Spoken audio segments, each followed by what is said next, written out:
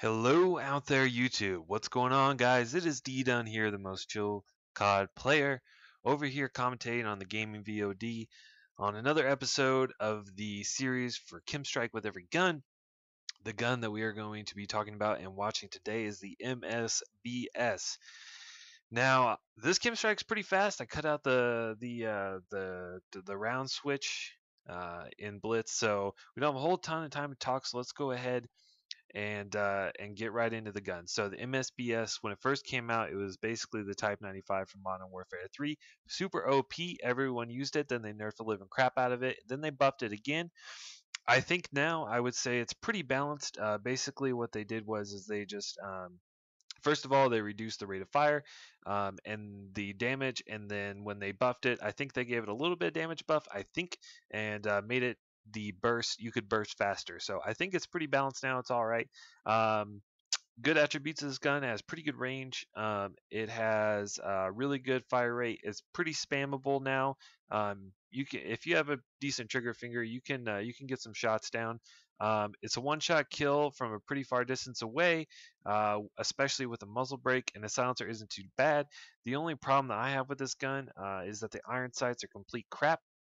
And believe it or not, even though most people associate with three-round burst guns with having virtually no recoil at any sort of distance, or if your enemy is prone, you will actually, in my opinion, have a somewhat hard time finding yourself getting those one-shot kills because there's just enough vertical kick to overshoot your target at, like I said, a long range or if they're prone.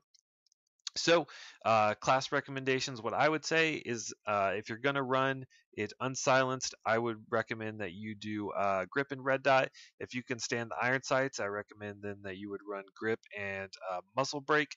Also, it's worth noting that if you don't have really good aim, something that will help you with this gun is to not use stalker, because if you're strafing left or right and you don't have very good aim, it's going to be hard for you to get all three bullets from your burst on target.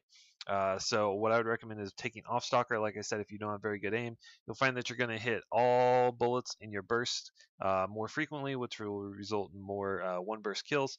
If you are going to run a silencer, what I prefer is running grip and silencer. Once again, just that recoil will really kill you, especially when you have to hit multiple bursts using a silencer. Previously, my personal experience with this, I'd always run it with a red dot and grip or a red dot muzzle brake, but unfortunately, I'm not as good as the person playing in this game, so I'm not able to get Kim strikes on silence. At least I only have a couple. So I tend to run a silencer, and I ran it with silencer and grip. First game that I ran that combination, I managed to get a 40 gun streak, which I know isn't great, but maybe you guys can get one too.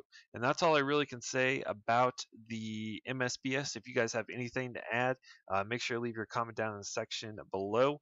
Also, question of the day: what do you think is the best three-round burst gun in Call of Duty history? I know the FAMAS is going to be up there from NW2, maybe the COD 4 M16.